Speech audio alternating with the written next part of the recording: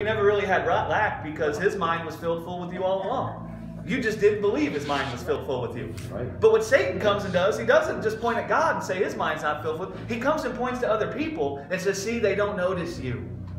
They don't accept you. Right. They're not even aware that you're here. You're an afterthought. Now you feel lack because you can even look around and think that's what you see. That's right. It's true. Look at me. I'm all alone. Listen, that voice never came from God. God has never come and said, you're all alone, man. What are we going to do? No.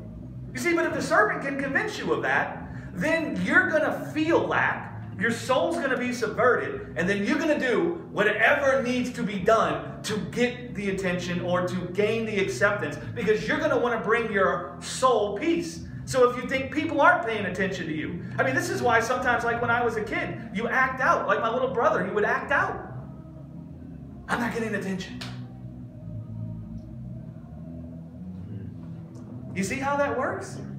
And so they try to bring peace to their own souls. But I mean, I had friends in school that would come to school and pick a fight. Because every day they thought their parents didn't pay attention to them and didn't care about their life. And so they were going to get attention one way or another. And if it had to be this way, that was the way it was going to be.